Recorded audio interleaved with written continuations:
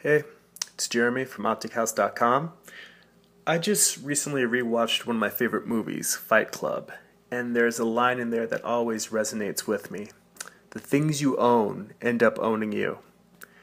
And I guess it had been on my mind recently because there is a cartoonist, Ryan Estrada. He does these really awesome, funny cartoons, and he posts a lot, if not all of his work online for free, and then also has, pay what you want formats and different digital downloads. You can check out this stuff at ryanestrada.com. But anyway, the thing aside from his artwork that I really enjoy are that he posts videos of his travels around the world. He's an artist who works abroad, living in different countries, and he posts videos kind of showing his little travel adventures.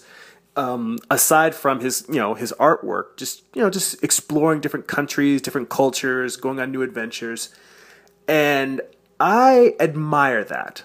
I'm a wannabe adventurer. Like, I've tried to make it an effort to get out of the United States at least once a year, and I'm going to try and travel to see a new country every year for the rest of my life. We'll see how that goes. Some years I hit it, some years I don't. But I really do admire that letting go of all sorts of things, of all the physical trappings that make a home life, and just being out in the world. And the fact that he's able to be out in the world and continue to create and be prolific in terms of writing and drawing comics and doing illustration work, I admire that tremendously. And because we live in this internet age where people, other creatives are just an email or a Twitter away, I sent him a tweet one time and I asked him if he had to give up all of his art books and his art collection in order to travel abroad. And, he very quickly, tweeted back. He's like, yeah, sure. Most of the stuff I have on my iPad now, I don't really have a physical art book collection. And I guess maybe I had sent him the tweet because I was wondering how an artist gets along without a collection of art books. Now, I know, for people that aren't necessarily readers or book people in general, you may be like, all right, I don't really care if I have books or not. For most artists, not all, but most artists I know have at least a small collection of art books, creators that are influential, books that they think are just really informative and educational. Some things that's just like, it has nothing to do with our own style, but just beautiful works of art. We want to have a collection of that in our homes. So you may just have a small 5 or 10 art books. Some people have like massive, whole rooms full of bookshelves of art books of all different cultures, different time periods, different influences. And if I see a book that I really like and I like the artwork in it, odds are I'll probably pick it up. And I still have, I probably have like 3 or 4 bookshelves full of books that I've only barely cracked. Like, I haven't had a chance to really sit down and look through. And the idea of giving up those books, I'm a bibliophile. I love books.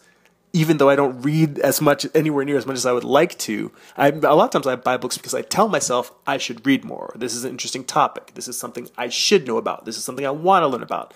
This is just something that looks entertaining to me. So I buy them, and then I don't necessarily have as much time to read them or don't set aside and make the time to read them, and they kind of pile up. So I'd say that out of about, I think I have like 6 or 7 bookcases, a couple of really large bookcases and then some smaller ones filled with books. And out of that, I'd say I probably have only read about 60% of the books I own. And the idea not just of giving up my collection of art books, which are absolutely precious to me, but even, giving up things that I haven't even absorbed yet. Because there's art books I've bought because they are educational or tutorials or about different, artistic techniques. And I haven't had a chance to absorb them yet. I've bought these books so I can absorb the information inside them and haven't even begun that process. And I guess, the tweet that I sent to Ryan Estrada was just, how do you deal with that, being somebody on the road? And he was just like, I let go of the stuff. And I guess I hope someday to be able to let go of that stuff. But if anything, that's an impetus for me to get off my ass and start absorbing the information in all of the books that I have, so that I can keep the information and let go of the physical. Anyway, that's all that's on my mind for now. Visit my website, optichouse.com. Check out some art prints, comics, graphic novels, etc., etc., etc. Take care.